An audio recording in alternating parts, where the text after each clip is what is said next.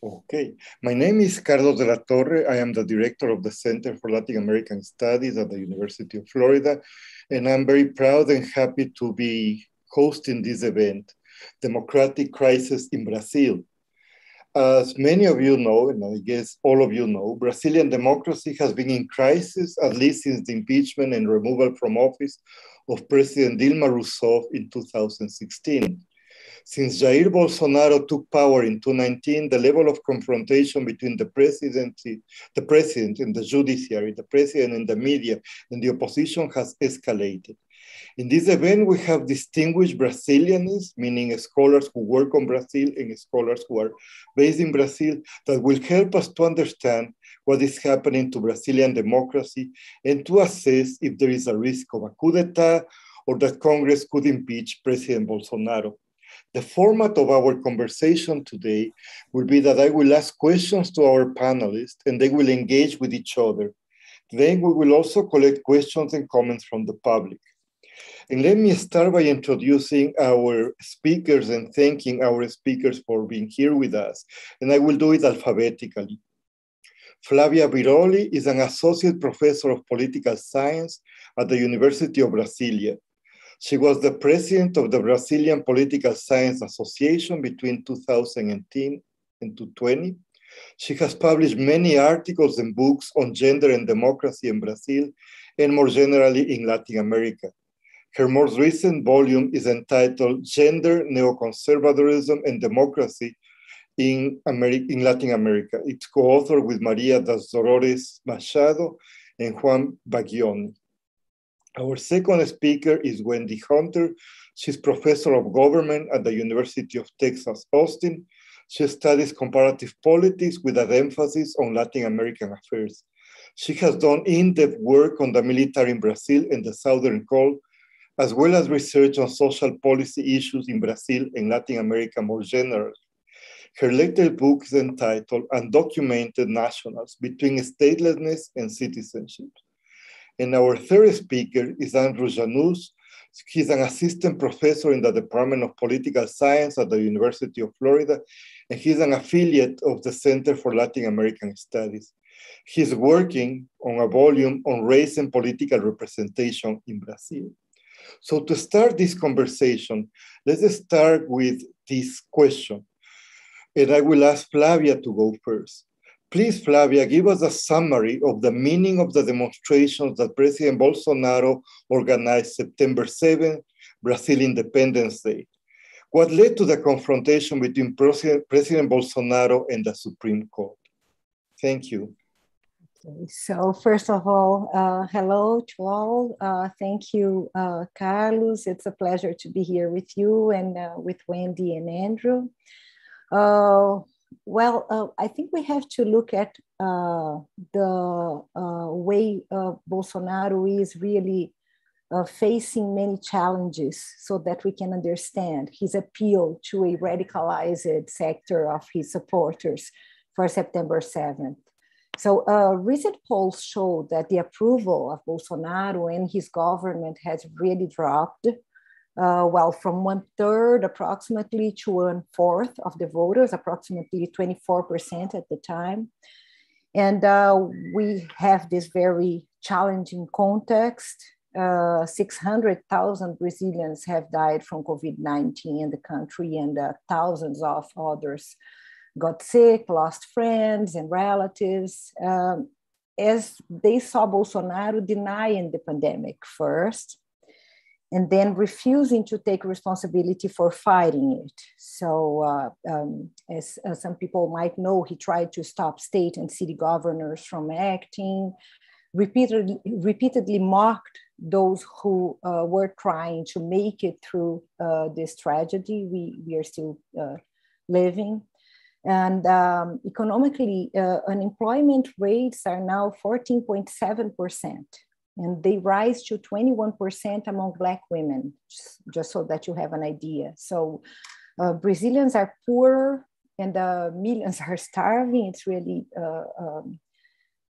a difficult time for Brazilian people, and inequalities are really increasing. And the supposed outsider is now holding hands to the traditional right. So his current allies as well, including military officers, are investigated or sued for corruption, including one of his sons. So in this context, his best bet was to activate his most radical supporters, those who actually adhere to the narrative that others do not let him rule, and that he rules under religious principles, values, advocating for the family. However, and I will finish here, relying on his more radicalized supporters conflicts with the interests of the traditional right politicians who now support him in Congress, and at least in part with the interests of business and financial sectors supporting him. So that's why he had to step back for a while. I don't think this is going to last much. Thank you. Thank you, Professor Biroli. Professor Hunter? So to add to that, I see September 7th as having showed actually the limits of Bolsonaro's future. Yes, he can mobilize a radical base. The many Polícia Militar were on his side. The violence was limited, however, and the truck strike, and he walked back from the trucker strike thereafter. One thing that I think is very clear is that business used to support Bolsonaro strongly, especially before he governed. But big business does rely on open roads. They can't have inflation. They can't have supply shortages. At the end of the day, business is a pragmatic actor, not an ideological actor. And I see September 7th as having shown the rationality of big business and the importance of supply chains working, the importance of industry, global commodities, keeping inflation down, keeping supplies up. So yes, the PMEs, I think they are a troublesome force, but overall, I'm going to rate September 7th as a fizzle. Thank you, Wendy. Andrew? So I see how Dr. Hunter could recognize it as a fizzle. I would push back and say that September 7th was concerning enough, or should be concerning to members of the Brazilian public. And the reason I suggest this is because Bolsonaro still showed that he can mobilize a large segment of the population. And while it wasn't necessarily as overwhelming as he would have liked and he would have suggested that it was going to be, it was enough to show that he still has a broad, I'll walk that back, a base of support, and therefore to try and bolster him. And it gives him the opportunity to take that one photo of him in front of hundreds or thousands of supporters and make the claim that he is still ruling for the people. They still want him in power. He can sort of double down on this idea that it's other institutional actors that are sort of subverting the will of the people. And with respect to showing the value of economic elements in business, I agree that this pushed economists against the Bolsonaro government when he suggested, oh, we need to, calling members of the Supreme Court scoundrels and suggesting an overthrow. Members of even the sort of center pragmatists suggested that, all right, maybe now's the time that we need to begin impeachment proceedings. He's since sort of walked that back and said, oh, it was really in the heat of the moment. And some of these economists have also backtracked and continued to support him. And I think what this shows is that with respect to economic moneyed interest, there's still a lot of fear about the alternative. So Bolsonaro might be bad, but I think a number of economists are sort of holding their breath thinking, well, it could be worse. And Bolsonaro definitely recognizes the importance of the economy. Lots of his advisors are making economic projections about what the GDP would have to be this year and next year in order for him to get elected. And I think the state of the economy is going to be decisive in determining whether he stays in power or whether he goes. Thank you, Andrew. Flavia, Wendy, do you want to respond or comment to what has been said? Well, I think it's interesting to see how one specific sector of a Brazilian economy that has supported Bolsonaro from the beginning now is like taking a distance, in particular after the September 7th. I'm speaking of the agribusiness and the big producers, which are, of course, dependent on how this impacts global patterns of exports. And I think there is one thing as well, is we have to remember that part of this agribusiness, the big agribusiness, is of course connected to big corporations. And so it's complex. It's interesting to understand how they might have different ways to approach what Bolsonaro can offer.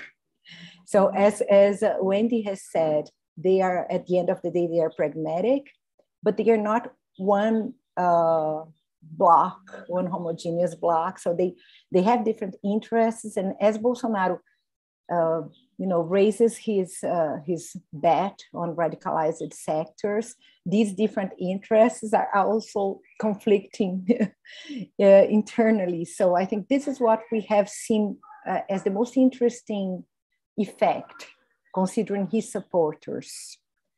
At the same time, I agree with Andrew that the idea that his main opponent at the time, our President Lula, former President Lula, might be the next president, and that PT can be back, is something that makes some sectors which are not happy with Bolsonaro wait to see what comes next and believe that it's possible to control Bolsonaro, to limit him, and deal with his irrationalities. So I think we are going to see, from now to next year, we are going to see how these two aspects will, come together and see what kind of support Bolsonaro might have. So if I could say something, what I think about is interesting about this as a political scientist is that the centrist middle class former voter of Bolsonaro is evaporating. However, the system is very polarized. Your choice looks like it's going to be Bolsonaro versus Lula. I think it's interesting to note that, well, first of all, they need each other because without each other, there would be no demonization. And that's half of their support, especially, well, it's like 3/4 of Bolsonaro's support. I think it's very interesting that you're not seeing a kind of center-right establishment candidate come forth, or even a center-left establishment candidate come forth. It is the era of populism, and it is the era of polarization.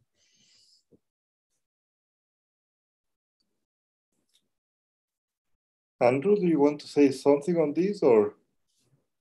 I would just say that Dr. Hunter is absolutely right on that. I think that that's the sort of division and polarization is one of the most interesting elements of this current situation. I think some PT elites, Workers' Party supporters, would like Bolsonaro to stay in power. Bolsonaro being in power is perhaps presents Lula with the best chance of winning again if he were to be impeached sometime soon or removed from office.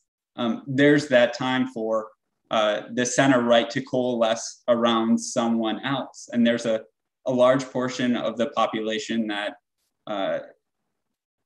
supports either Bolsonaro or Lula, as well as a large portion that wants a third way. But in the current situation, in the current environment, there isn't really an opportunity for some centrists to emerge. And that brings me to my second set of questions is how do we characterize, or how do you guys characterize Bolsonaro? I mean, Wendy Hunter, who has written a recent article in the journal Democratization on populism and the military on Bolsonaro, characterizes him as a populist. Other people like Federico Fincherstein, an historian at the New School for Social Research, says that Bolsonaro is a proto-fascist. And the followers of Bolsonaro see him as rescuing Brazilian democracy from corruption and from elites that have not allowed Brazilian democracy to flourish. So I would like to see how Wendy, starting with you, Wendy, how do you characterize Bolsonaro and why? I think he is a perfect exemplar of a right-wing populist. And I'm using the definition of populism as mainly being anti-institutional. He either was against the main institutions of Brazilian society to begin with, or else he picked a fight with them and ended up against them. So I'm speaking mainly of the Congress, and it's interesting, he was part of the Congress for the better part of 2 decades, but he really was an outsider within the Congress. He was an insignificant congressperson. He is not educated enough to really be have a good relationship with the Brazilian technocracy. He is not culto enough to have a good relationship with the diplomatic corps, which is very professionalized and impressive. He doesn't like the Supreme Court because they're on to him and his sons. So he is, I think, par excellence, an anti-institutional populist. He also really has the crude nativist aura of populism a la Pierre Ostigi. Okay, Pierre Ostigi has this whole definition of the low being something that unites populists on the left and right. He has all that misogynistic, racist, anti-gay, anti-immigrant, even though there are not that many immigrants in Brazil, lingo. So I would say he's really a populist. One of the reasons I would say he's not a fascist is he doesn't have a unified power base enough. Brazilian federalism protects us from the worst of Bolsonaro. Governors are strong.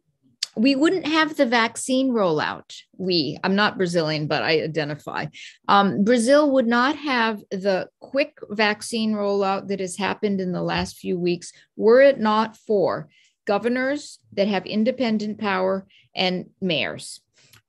So I think the whole political system is not unified enough for him to be a full-fledged proto-fascist. If you look at what he's gotten done, it actually is not very much.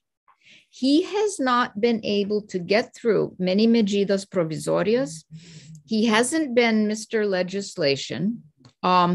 So I think that at the end of the day, notwithstanding the horrific impact he's had on sort of cultural politics and the sorts of things I think Andrew is thinking about, and bringing the military into the cabinet, and they probably won't disappear easily than in the next administration. I don't think he's been very successful at major legislation. So I think a lot of this is a bluster. And that's populist as well. A lot of bluster, a lot of smoke and fire, not that much real success. Andrew, do you want to continue to move things around a bit?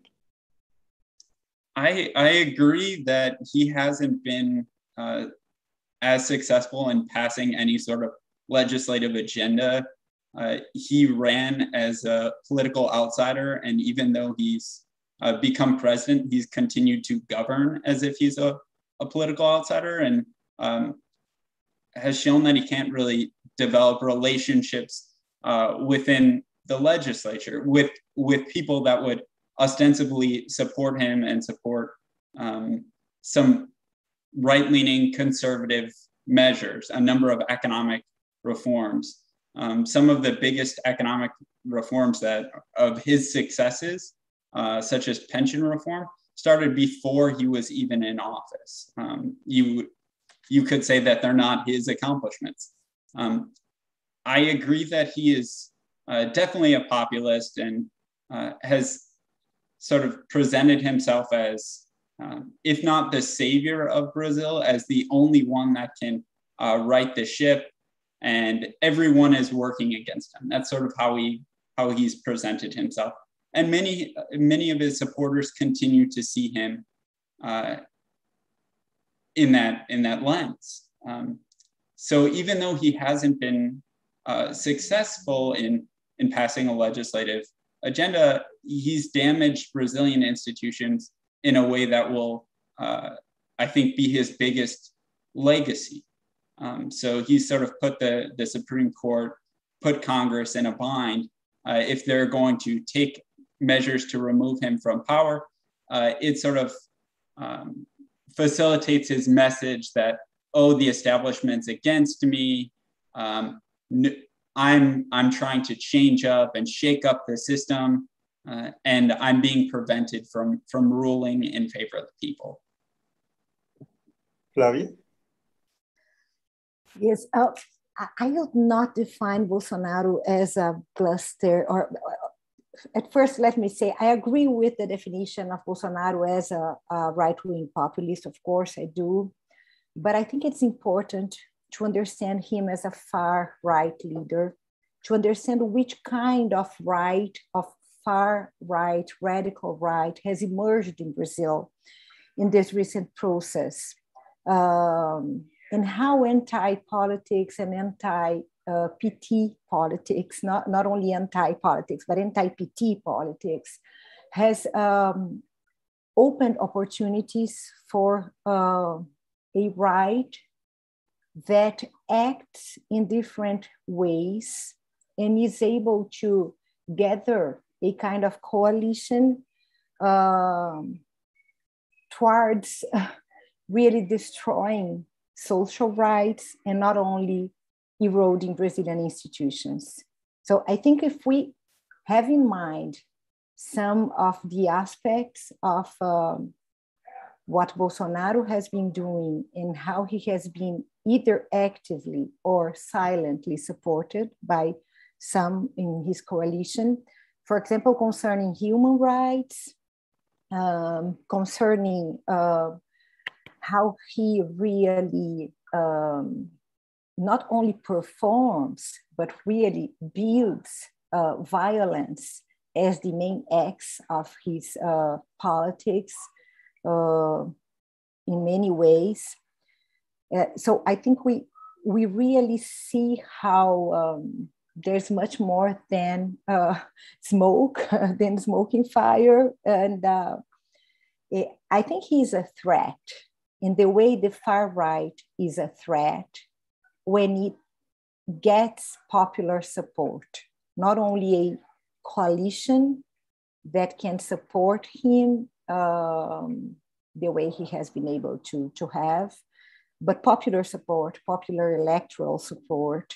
And it's a kind of support that is based on his defense of an authoritarian politics against opponents, against the right of opponents to criticism, for example. That's what we are going on in Brazilian universities now, against human rights and stimulating violence against Black people, against gay people, against women. So I understand that this can all be brought together to define him as a right-wing populist. But I think that understanding how this kind of far right emerged in recent contemporary Brazilian political process is very important. So in my work, I prefer defining him as a far right leader who has brought up a far right movement, Bolsonarismo, which will probably survive him and lets us understand better what was already there, but also what could be built politically, electorally, as the support for other far right leaders that might come. Thank you. Wendy? We won't answer this, but I want to put on the table, I think Bolsonaro was very much helped by Donald Trump. And the exit of Trump through a legitimate election, I think will hurt Bolsonaro in the future. So just wanted to get that out there. Andrew? I'm intrigued. I saw reports that there was the potential for Donald Trump to go down there and formally endorse Bolsonaro. I'm not sure if that would actually help him in the polls at all, but he definitely built his relationship with Donald Trump up to be sort of the basis of his relationship with the United States. And without Donald Trump in power anymore, the prospect for sort of productive foreign policy seems to be pretty low between Bolsonaro and the Biden administration. Flavia? Just a very quick comment. I do think that the elections, the results of the elections were really negative for Bolsonaro and important for Brazilians and for Brazilian democracy. And just out of curiosity, I don't know if you saw that his son, Donald Trump Jr., I think, was here in Brasilia last week, for this gathering of conservative activists. And it's interesting how there is this way that Brazilian political conflicts have really brought themes, issues, and a language that was not part of the conflicts in Brazil before. So it does have to a lot to do, I think, with Trump and the alt-right and the way it's positioning itself against globalism and against the way they see human rights and gender rights as foreign policy. And I think this is another thing, but it's interesting how they brought all this and they present it as an original part of Bolsonarismo and Bolsonaro's leadership in Brazil, but we know that it's part of a broader phenomenon and the connections with the United States, Trump, and all his ideologues. I think it's very important, really. There really is a diffusion effect going on here. I do think the anti-immigration discourse is an important example of this, because to my knowledge, immigration is not that big a deal for Brazil. It's sort of like anti-Semitism without Jews. Apparently in Hungary, Viktor Orban, one of his main deals is anti-immigration. They've barely taken anybody. So this is the rhetoric of right-wing populism, and people buy it. It seems to have fallen upon some resonance, even though there isn't, when you think of it, right? The immigrants who are going into Brazil are the refugees of a socialist regime in Venezuela. Bolsonaro should be welcoming these people and saying, see, this is what happens when you have Chavez and Maduro in power. Instead, you would think that it's just so reminiscent of some of the US rhetoric. I think it's really striking. But perhaps there is something different in the case of Brazil, which is also this whole attack to gender ideology. And the whole attack I was going to say to gender ideology, which is something that the Vatican has been arguing for such a long time, that you can have a coalition of right-wing Catholics and all of these Protestant groups are against gender ideology, against gay marriage, all of these fears that they are destroying the family. And that's the difficulty with this type of right-wing radicalism and populism, is that you have the basis of that in other parts of not the world, in Latin America. I mean, all of the fear and the defense of the family. Can I just make a very quick comment? I was going to say that I think gender ideology takes the place that immigration has in the United States and in some European countries, and as the main idea that is brought to bring fear to the people.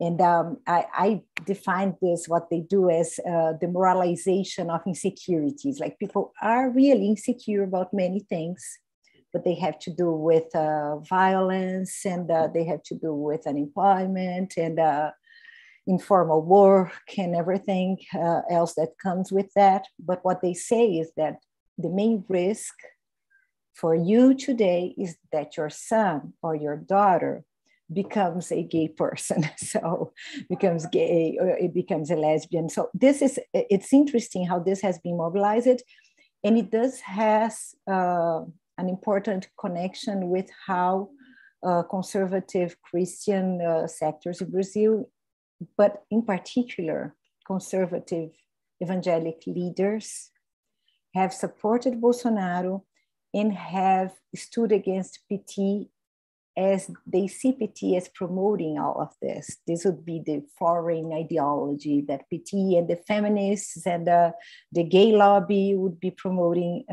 in Brazil. So I think it's very, very important.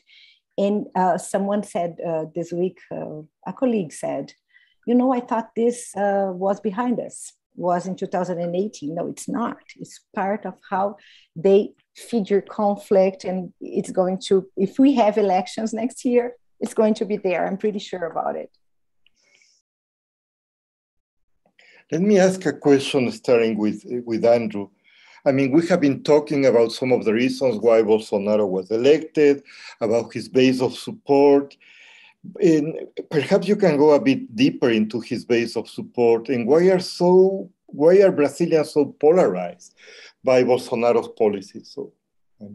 So for one, I would say you have to look at the time where he really rose to national prominence, which was in the impeachment of Dilma Rousseff. So when Dilma was in power, there was a major corruption scandal that implicated her political party. The economy was doing absolutely dreadful. And then she was accused of using public funds to cover up some budget shortfalls. And Bolsonaro really rode that wave of anti-Dilma, anti-PT to the presidency. In those next elections, he sort of presented himself as a political outsider who was corruption-free, unlike the PT. He presented himself as everything the PT wasn't. So while the PT under Lula had presided over a time of immense economic growth and led to a number of people exiting poverty via social programs, a number of those people had fallen back into poverty while Dilma was in office. There was that major economic recession, and Bolsonaro was trying to say, no, I'm turning away from the PT's economic policies. We're going to pursue more conservative sources of growth. We're going to reduce social spending. We're going to get Brazil back on track. But Flavia also brought up this idea of evangelicals, which was a major base of support for Bolsonaro as well. So it wasn't just people that had been harmed economically or those resentful of the PT. It was also right-wing evangelicals, which is a fast-growing sect in Brazil, highly organized, highly politically involved. And he was able to court these voters as saying, no, God above everything, Brazil above everyone. We're going to get rid of this socialism and this godlessness that was the PT, reality notwithstanding, and present himself as sort of a Christian, a return to the family, despite his own sort of personal life, I suppose you would say. But it was the combination in my mind of this resentment against the PT and the economic crisis that people were ready for a change. And even speaking to people in Brazil at the time of Bolsonaro's election, I was actually living there, and a number of sectors were segments of the population were, if not supporting him, weren't necessarily opposing him like I would expect. Human rights, for example, wasn't sort of a dividing electoral issue for a lot of the population that was concerned about how am I going to get money to go to school? How am I going to get money to take care of my family? Could I add something? Please. I think we have to be fair here. Okay. I agree with everything that's been said, but it's a little stylized for my taste. Let's face it, crime went through the roof in Brazil in the last 20 years. And the PT had obviously a hard time dealing with this. They were the victims of a strong military and a strong police. Anything they could say wasn't credible. They did a marvelous job at many things. Bringing down the crime rate wasn't one of them. Bolsonaro rode to town on the high crime rate. Murders were going through the roof. He's got an authoritarian shtick. He has an authoritarian past. Has he dealt with it effectively? No. But if we look at the political opinion polls, one reason that a lot of people voted for Bolsonaro was the prospect of having safer streets. And some of those people are poor and they are not ultra right wing. They were the victims of crime. Flavia? Yeah, Carlo, I completely agree with that. Well, I think it's very important to think about what violence means for people in Brazil and for poor people, especially those living in big cities and places such as São Paulo and around Brasilia, where I live, and Rio and Porto Alegre, where he had actually his highest rates of votes among the poorest, because it's interesting to see where he had this. And I think it's obviously there are other aspects of that, but I think it's very important to understand that it's not only that human rights could not be a reason for not to vote for Bolsonaro. It's also that violence makes people see Bolsonaro's alternatives as something that could work. Actually, it has not worked for so long. That's important. And I think that's something about, there is something about the idea of order that he brings.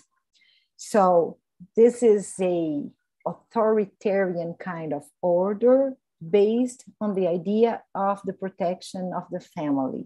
Of course, we know that this is it's not really effective considering his politics. He's very anti-popular politics, economic politics and everything, but this was very, many people have showed, qualitative research has showed that people speak of order, family, the protection of their kids. And I think we have to look at that, because if we pretend that this was not important and that people were just convinced by Bolsonaro's fantasies about Brazilian society, we won't understand well the reasons of the voters. And just one thing that we have not brought to our discussion, the idea of nation that Bolsonaro brings with him. Nationalism is part of this idea of order. And if PT brought inequality, diversity to the core of political debate, Bolsonaro brings the nation, the Christian majority, and an idea of order that has to do with this Christian nation. I think this is also important if we think of the popular sectors, the popular voters, and why they might have chosen Bolsonaro. If I could just say one more thing on the crime issue, this is an issue about equality also. The industry, private segurança, private security is one of the fastest growing industries in Brazil. It has been for 20 years. Who can afford private security? The affluent.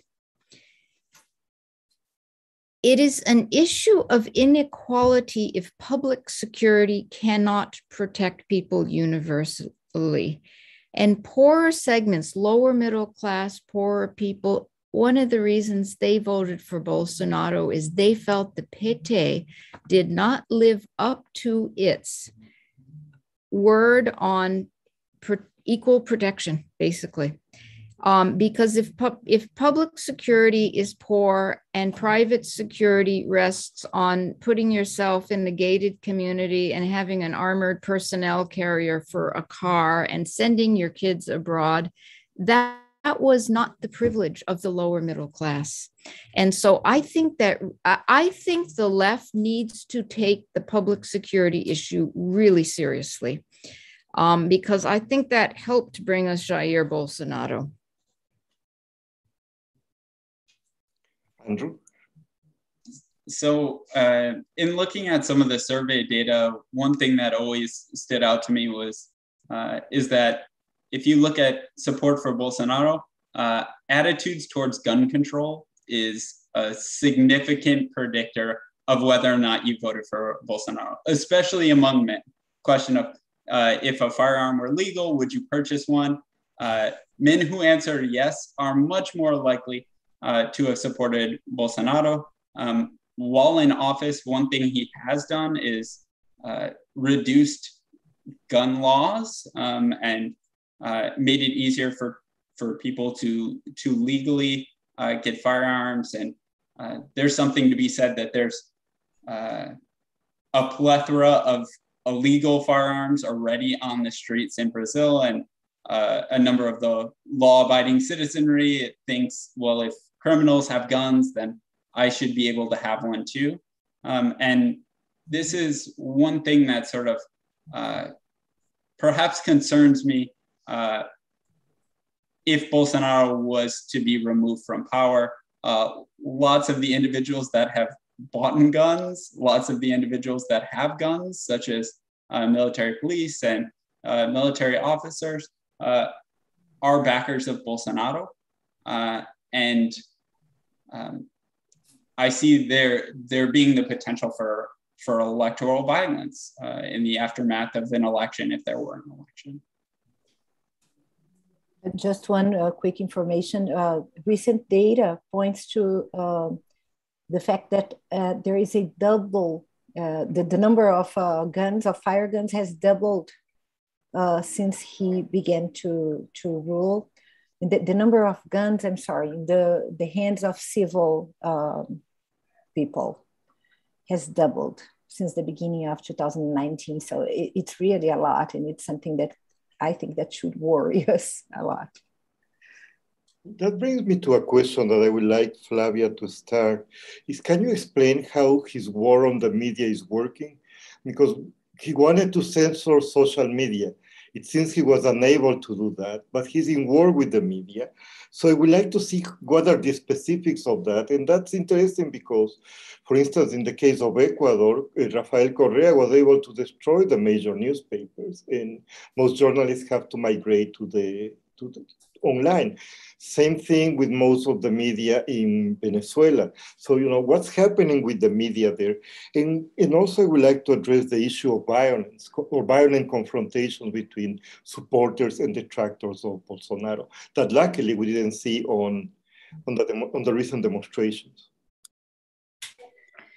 I think this is a important aspect, important dimension of how Bolsonaro is getting his support. And I think there are different levels or different dynamics, at least. Well, if we think of social media, we have to understand, and this is not particular to Brazil, I know, that we are speaking of coordinated disinformation and the coordinated diffusion, spread of hate speech. These are both important. The hate cabinet, as it's called, includes a very important general, includes Bolsonaro's sons and some of the people who are working since the beginning to spread disinformation and to support the idea that Bolsonaro is not being able to rule. It's not that he is completely incompetent, that he has abandoned the party that he was able to make so important in Congress and many other things. So disinformation, hate speech, and how he aims at the control by social media enterprises. It's similar to what Trump tried to do, because they actually speak of freedom when they speak of their right to spread hate speech and disinformation. So I think this is important. But if we think of corporate media, corporate traditional media, TV, radio, newspapers, then we have a very interesting scene. We have a very interesting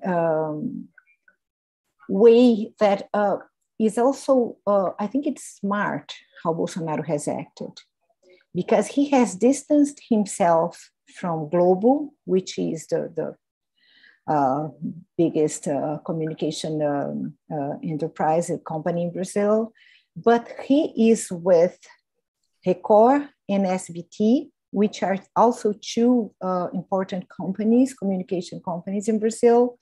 And one of the main directors of SBT, the son-in-law of Silvio Santos, the patriarca of SBT, is actually one of the ministers of Bolsonaro, and they are really inside the government now, and they are really aligned to inform in favor of Bolsonaro, if not to spreading disinformation.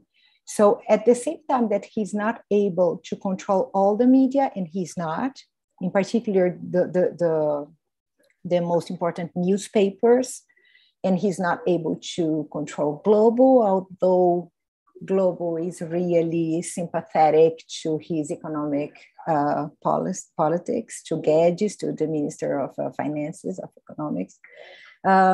He has these other SBT and Record with him in a very important way, aligned to him.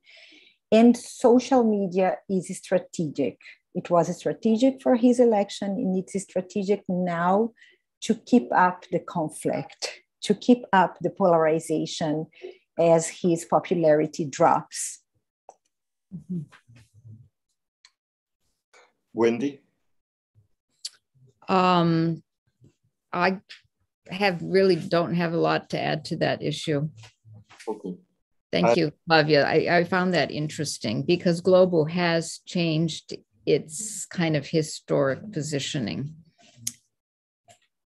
It's the first time that Globo stands as the opposition to any government. I know. Imagine, really. Imagine. So, that should say something. Important. Yeah.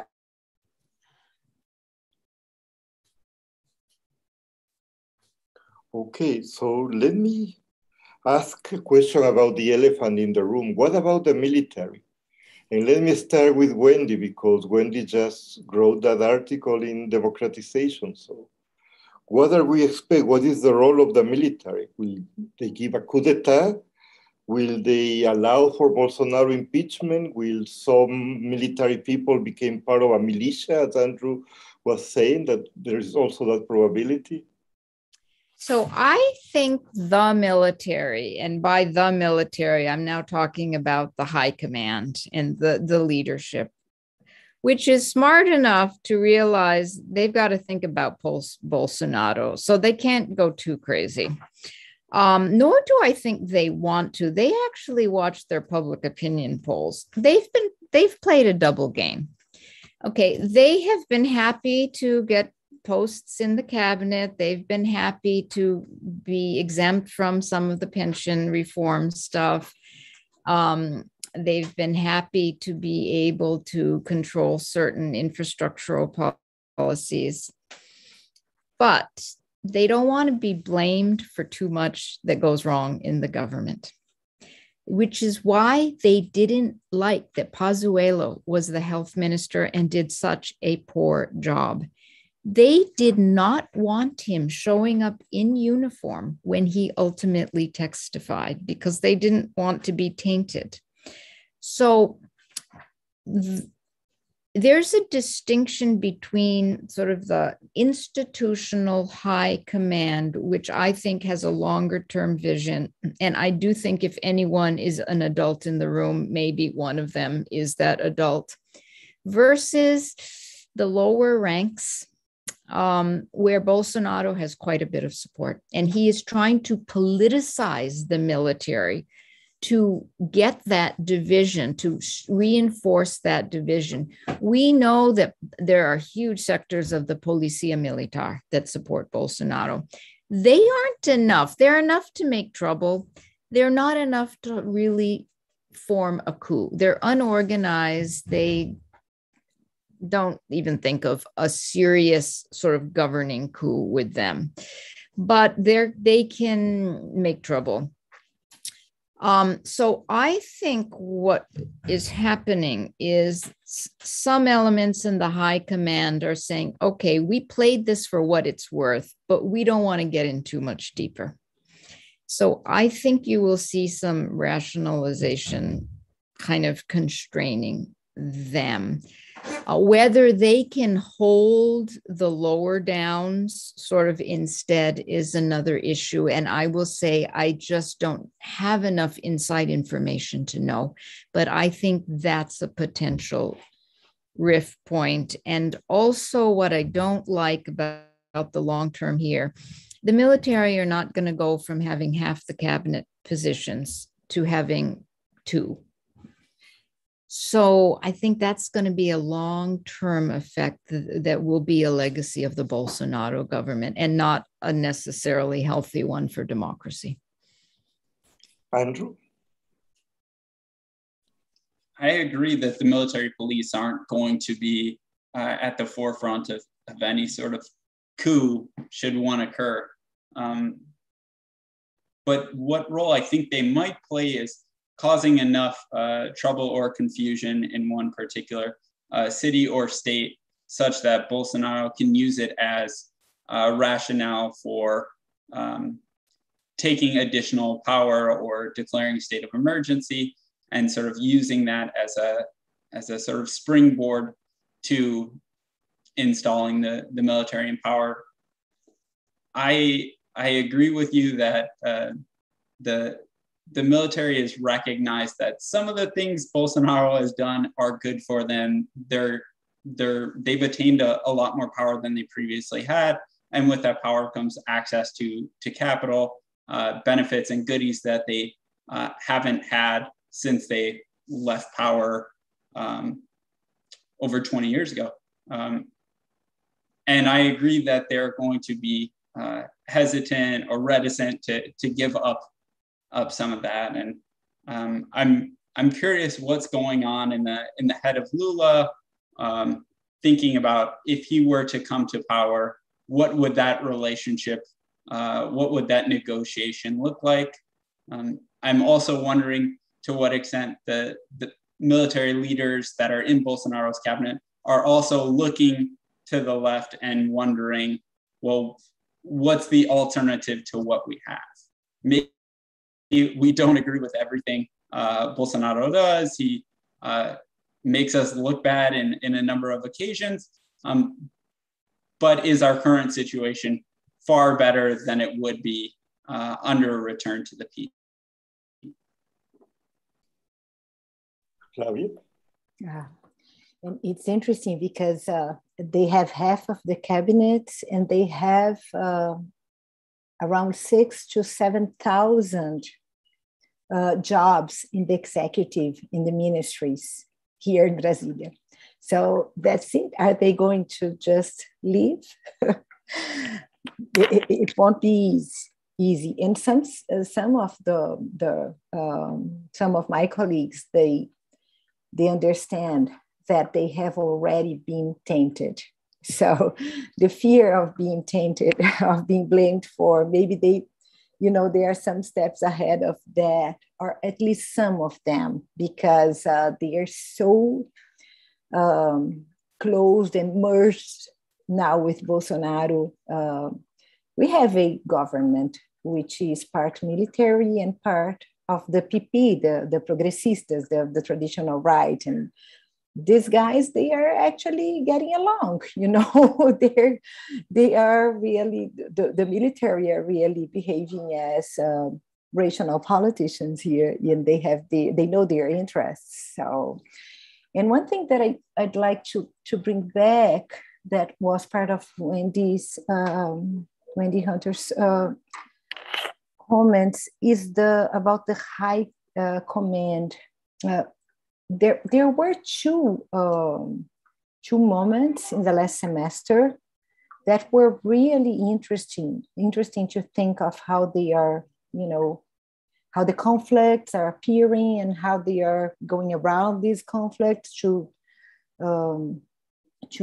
maintain themselves in government. And one was the collective resignation of the commanders of the three forces.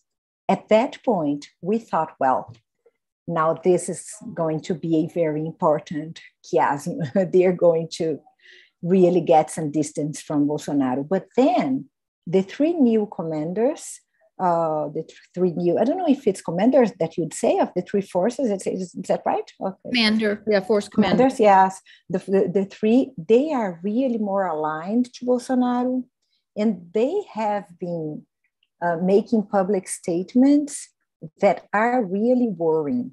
The last one that I thought that was really, really worrying was the one in June 9th, when they wrote a public statement authored by the three commanders of the forces against threatening the senators of the commission, the parliamentary commission inquiry, because one of them had talked about how the military and the Ministry of Health could be part of corruption schemas. And I thought that statement was really worrying. And I think maybe there we could see them, a little ahead of the moment when they were afraid of being tainted. Now maybe they see themselves really as government now. And what threatens Bolsonaro threatens this government, and they have really positioned themselves clearly enough, I think. I don't see the high commanders as the adults in the room for a while.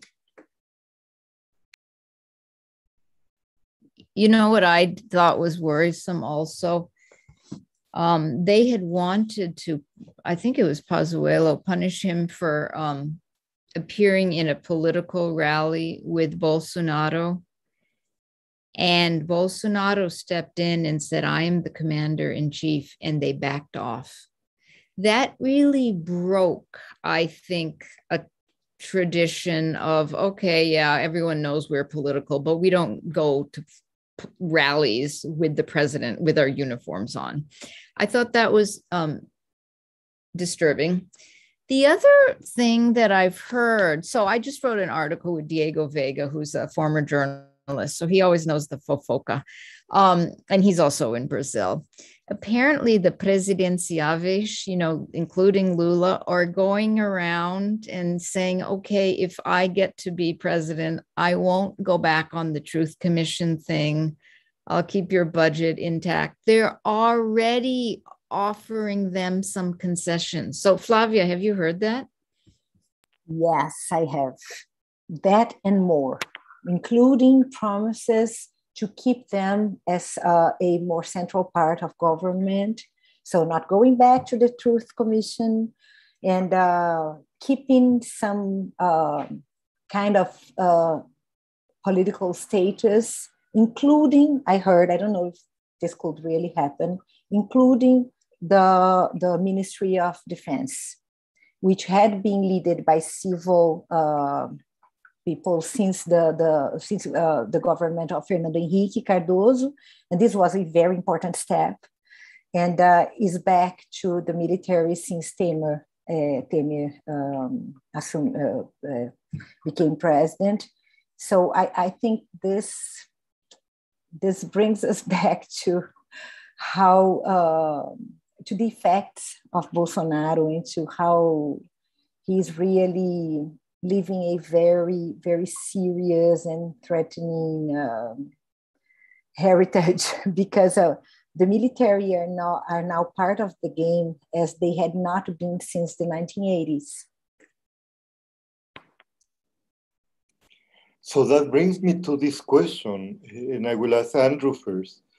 Will Brazilian democracy survive? Will it be a total diminished form of democracy, a tutelary democracy where the military have a privileged role? I mean, it seems from what you are saying that there's not necessarily a risk of a traditional coup d'etat, but we're seeing this process of democratic erosion. So how do you envision how far it will go? What type of democracy will emerge? So I think if Brazilian democracy survives, which I sure hope so, we're going to see a different democracy than existed before. So Flavia mentioned civil-military relations, where a civilian had been in control of the Ministry of Defense, and that's going to be eliminated. Earlier, you had asked sort of in your preceding questions about will democracy survive? And one thing I want to mention that stands out to me at least is I don't think that Bolsonaro cares if democracy survives in Brazil. I don't think he has a preference for democracy, in fact. I think what he said all along is sort of who he is, that he would like the military to be in power, that Brazil needs to be a country of order, and the thing the military did, which was bad during the military dictatorship, was that it didn't kill enough people. I think those are his true feelings, and therefore I am under no sort of suspicions that he's going to respect the rule of law as it's been established. I'm hopeful that Brazil will have free and fair elections come the fall. But I imagine that if Bolsonaro participates and if he loses, he will call the elections a sham, say that they were neither free nor fair, call out his supporters, attempt to do what Donald Trump did in the United States. And I'm not sure if Brazilian institutions are as strong as those in the United States. And I think even if they are, they will be damaged by that sort of fallout, just as the political institutions in the United States were damaged. Flavia? I agree with Andrew. I also, of course, hope that our democracy survives. But I think of three scenarios. One in which Bolsonaro, wins, actually 4 scenarios. One in which he wins the election, but I don't think this is the most probable one. I don't think this was the one I was lefting aside and decided to bring. So the 3 ones are: 1, he loses the election and he, calls out his supporters, and this might be violent, as we discussed, and he contests the electoral system and the results of the elections, and in a Trump fashion. And here, it does make a lot of difference if the military will be with him or not. So I think this. One other scenario that I see is that the same right-wing actors and sectors which actually worked to erode Brazilian democracy prior to Bolsonaro, can manage to have some kind of viable candidacy. And then we will have the respect for the rule of law guaranteed for the result of the elections. But this rule of law is being so modified that we have to think of a more frail democracy, more limited democracy, especially in respect to social rights, economic rights. But also, I wouldn't have time to talk about it, but I don't know if you are aware of the changes proposed for the electoral code, our electoral laws, the whole set of electoral laws. It's right now, it has been approved in the Chamber of Deputies these last days, and it reduces the control over political parties brutally. It really reduces the control, and it reduces the scope of action of the electoral court. So this is an example, because this is the right that could be there without Bolsonaro. They don't need Bolsonaro. They need Bolsonaro now, but they don't need Bolsonaro ahead, I think. And a third scenario would be if Lula wins. And I think it's going to be, wins and is able to, become the president, because that's between winning and becoming the president, I think we have a lot that could happen. But I think it's going to be a constrained kind of government because of everything we discussed here, not only because of polarization, but because of all the agreements that will have happened for him to be elected and to become president if he does.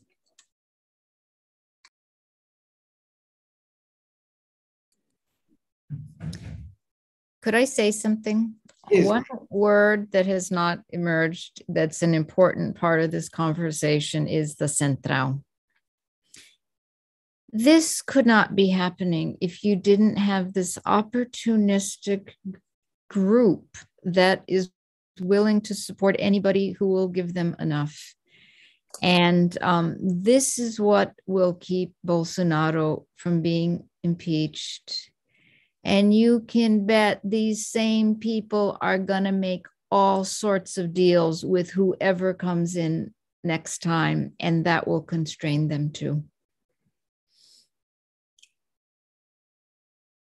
Just one thing, they are responsible for this proposal of the electoral code, the electoral laws, that legislation that has been approved in the Chamber of Deputies, of course. Right. So a lot of the focus is on Bolsonaro. You know what? They bear a lot of blame too. It doesn't have the face of Bolsonaro, but they have been in the background basically securing this government.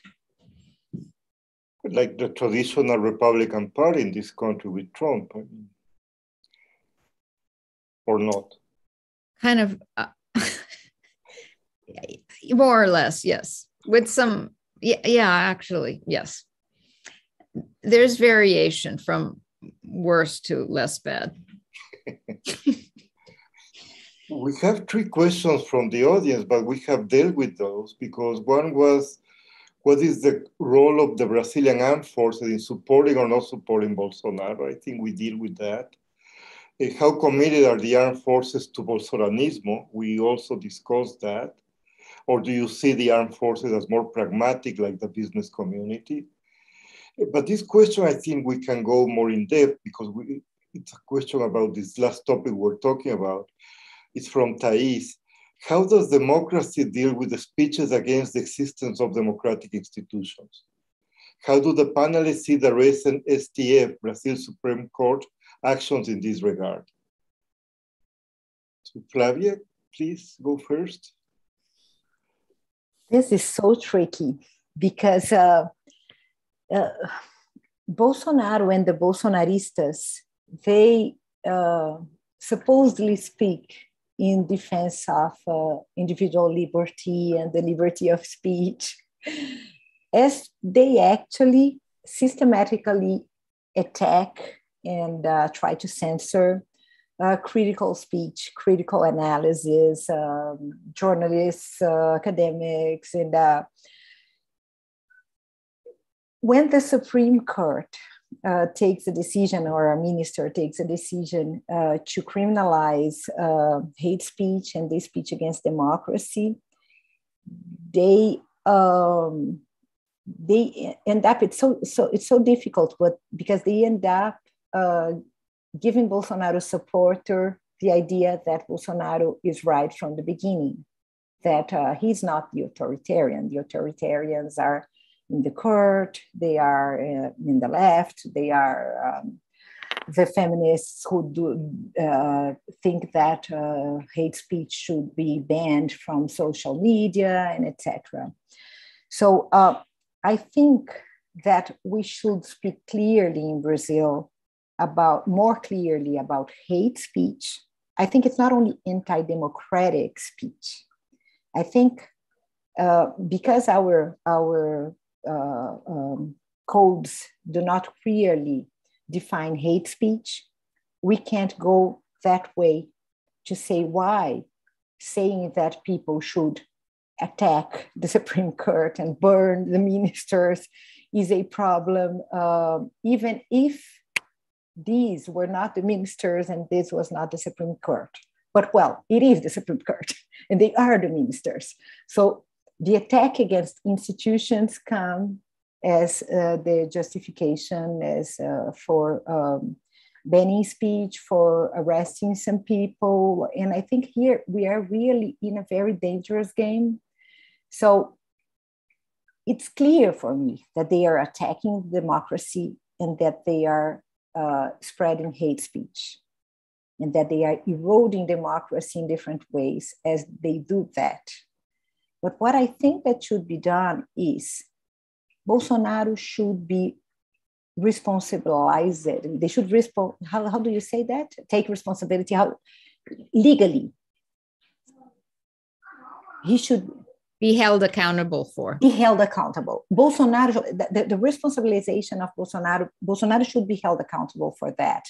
Instead of, you arrest one here, you suppress the speech of another one there, because we are speaking of the era of social media, of coordinated disinformation, and these things just, they grow instead of actually being limited. So that's what we need. Bolsonaro needs to be held accountable for his attacks against democracy and for his strategic decisions to kill people of COVID-19 these last 2 years. Andrew? I think the Supreme Court's in a tough position, as Flavia suggested, that if they hold him responsible, it feeds into his narrative. If they fail to hold him responsible, they undermine their own authority. They're very much in a lose-lose situation, and I think Bolsonaro knows this. So I have nothing positive to say on the subject. Wendy? We cannot hear you, Wendy. Oh. Yeah. Every time they sort of get closer to him, something happens, like they were zeroing in on his sons malfeasance. And what does he go do? Fire the head of the Policia Federal. And he seems to have enough autonomy of action to keep doing these things. I don't know how that is possible, but apparently it is. So I don't know how this is going to end up, but it's concerning that he would have the power to do this. I will say at the end of the day, I have had to rethink my earlier reservations about federalism, but I'm glad the governors have the autonomy they do. I'm glad the mayors have the autonomy they do. Otherwise, Brazil would be in much worse state if he had unified power. A very relevant follow-up from Patricia Sampaio, a colleague here at the center, and she wrote, after listening to you, it is becoming even more worrisome how fragile Brazil's future looks like. Best case scenario, there will be a lot of damage. Is there anything positive, hopeful movements? And to that I will add, I mean, what can we citizens, scholars, public intellectuals do to stop the spread of this type of radical right-wing populism? Because the answer of some of the followers of Laclau more and more is to stop right-wing populism, we need populism from the left. And we also see that among American scholars, saying now we need a real true populist, not like that Trump who was not even a populist. But you know, what is the answer? I mean, how, yeah. Do you want to start, Wendy? Oh, goodness. You know, I ask myself every day, okay, I'm a Berkeley educated political scientist. I've worked on Brazil for 30 years. I don't have a good answer to the question of how does some decent, moderate, boring politician from the center left or center right not have a chance to emerge in this vacuum? And I'm kind of tired of Ciro Gomez. Is he actually going to run again, Flavia? I think so. I think he wants to. It's not clear if that's what's going to happen, but actually, I think he would like to lead the center-right coalition, but this is not going to happen. So I think he's going to end up running the same way. Yeah. But Wendy, I think that I understand why a decent, moderate center-right maybe candidate does not, get to, because I think they are not able to connect to inequalities. You don't speak to Brazilians to Brazilian voters if you don't connect somehow. It's not that Bolsonaro does not speak about inequalities, but he speaks about violence, he speaks about order, and he brings something about these experiences of precariousness of people. Mm-hmm. And so you have these rational center-right politicians who speak of economic rationality in austerity terms. And, how are they going to speak to Brazilian people, a country with the kind of inequalities we have, in which racism and other kinds of violence are now part of the public debate, but they don't speak about that. So I think that's... And, I look back at Dilma and her unraveling. She never really connected with the Brazilian public either. But she had Lula. I know. But he was not enough to keep her from being impeached. Andrew? Well, I just think about electoral institutions, and Brazil has this two-candidate runoff system for the presidency. And if you're trying to be that third way candidate and you're looking at the potential outcomes, you have to imagine that I'm going to beat Bolsonaro in the first round to make it to the second, or I need to be able to beat Lula in the first round to make it to the second. The list of people that are able to do that are polling, right, I don't know, even 10 points behind either of them is really low. And you have some politicians that have expressed interest. So João Doria or Eduardo Leite. But both of these candidates are also seen as, at least in my opinion, not connecting with the Brazilian public. Doria was vote for me and I'm going to support Bolsonaro. And then shortly after the election, he broke with him. Leite did the same thing. I don't think that Brazilians looking at the potential slate of candidates have that third way candidate to vote for, or at least not one that's popular enough. And if you look at the math, right? If you look at the math, Lula is polling about 37%. I don't know, Flávia, you probably know what Bolsonaro's support is. Let's say it's about 25, because last time I knew he was down at about 25% approval. There's no one who's going to get into that race. You're right. Let's see what this DEM-PSL fusion we were speaking about before we started.